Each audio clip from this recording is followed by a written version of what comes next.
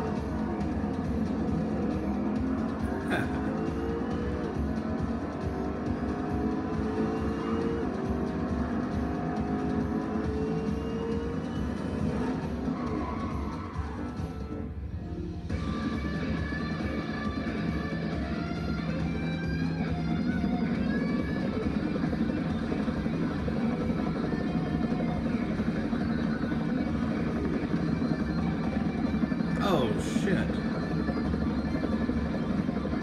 Oh, my God. Okay, so I got chills all over. Oh, my God.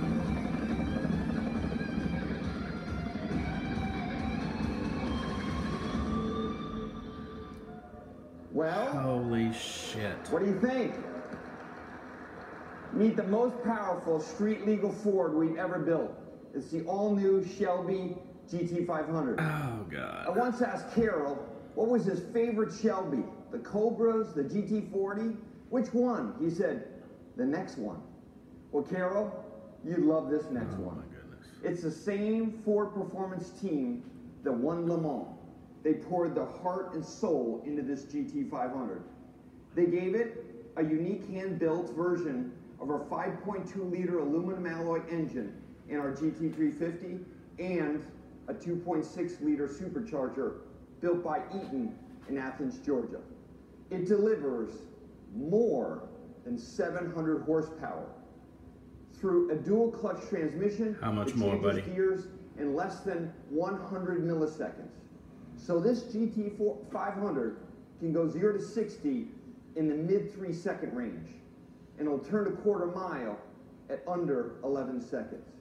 Ooh. That's as much power as our actual brand new NASCAR Mustang race cars. But this one is street legal. The GT500 is so much more than just a 0 to 60 performance car. It has the dynamics you would expect from the team that won Le Mans, Ford Performance. There we go. And the styling also delivers on that Detroit swagger. It has the most downforce ever in a Mustang. So it's time to embarrass some supercars at a Ford price. This kicks off the freshest, strongest lineup of new trucks, utilities, electric vehicles, and performance vehicles we've ever delivered. And they're coming in the next 24 months. So, thank you for the opportunity to share just a glimpse of some of the great vehicles that are coming soon. We couldn't be more proud as a Ford team. And now I'd like to invite Bill Ford and the entire team back for a photo opportunity. And then after that, come on up and take a closer look.